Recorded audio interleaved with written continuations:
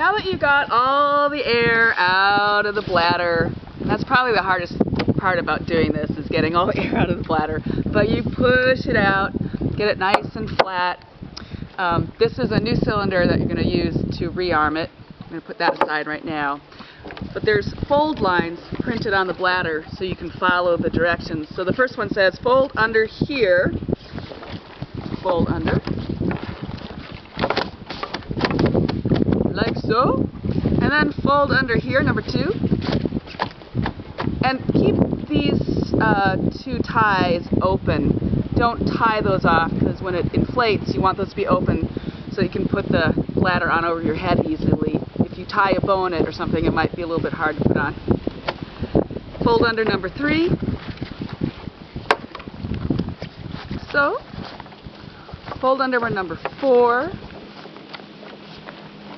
and fold under number 5. And this is when you get to find out whether all the air is out of the bladder or not. Okay. So you can see that your cord and your tab for using the jacket wants to come out here from the end of the pack. So you're going to put it in, that cord leading out. Push that in there and line up the velcro.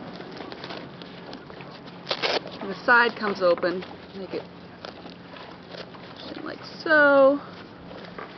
Seal it up so that the cord is out of the end, tailing out. And then you're going to take your new cartridge. So you can see that the window is red. Red means dead. That was this one that we used before. So you want to push up the yellow lever, take the bayonet, insert it, and turn. You can see how the window now is green. Green means go. Green means good. And what's nice about the fluid pack is that we have a handy indicator window right here, so that you can tell at a glance that your pack is armed or not. So if it's red, it's not going to work. You want to make sure that the indicator window shows green, just like this. That means go, that means good. You can put it on. Someone smaller than me was using this before. And you're ready to go.